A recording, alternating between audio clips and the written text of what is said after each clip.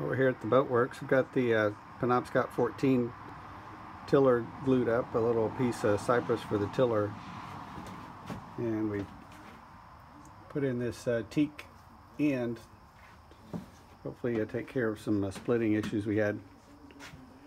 We're working on the rudder also. Wanted a fixed blade versus a swing blade, so we're cut this rudder shape out of marine grade Douglas fir plywood. You can seal it up with some TotalBoat Wood Sealer. We've got one side going.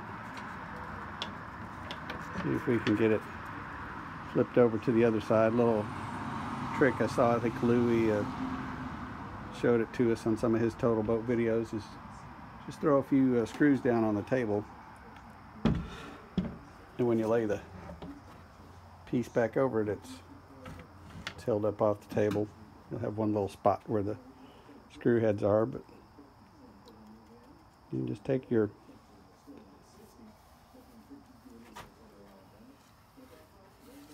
wood sealer and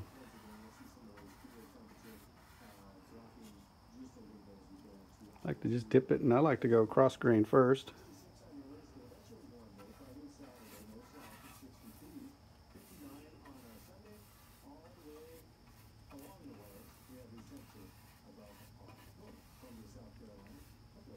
And then as it dries, I'll come and brush back into this wet edge.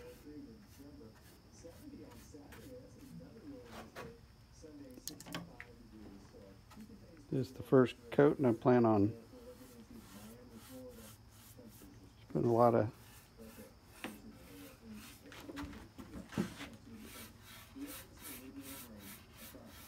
on here, but I'll make sure to go back and look for drips. But being the first coat, if I have to go and do a little sanding along an edge to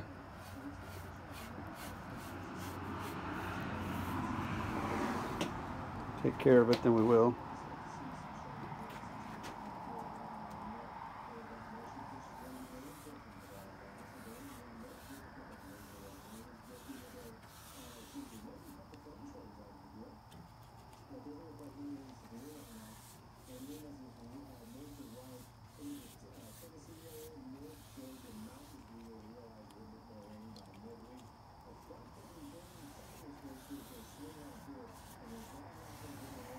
The difference with the marine grade plywood versus just your basic plywood, the marine grades usually will have more layers.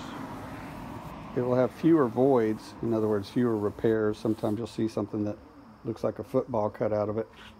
If you get an A grade, that means you should get a side with basically no voids that have been repaired, and maybe a B graded side on the other that might have one or two. But it'll have more plies, and it'll be glued together with waterproof glue. So, fumes may be getting to me. And then, oops, got a little brush bristle there. Still wet enough, I'll just take it out. Just buy these little chip brushes is what I like to use. I try to run my fingers and pull any loose bristles out, but every now and then you get one that pops out. Some people like the foam brushes. I've always been happy with these. These are 2-inch.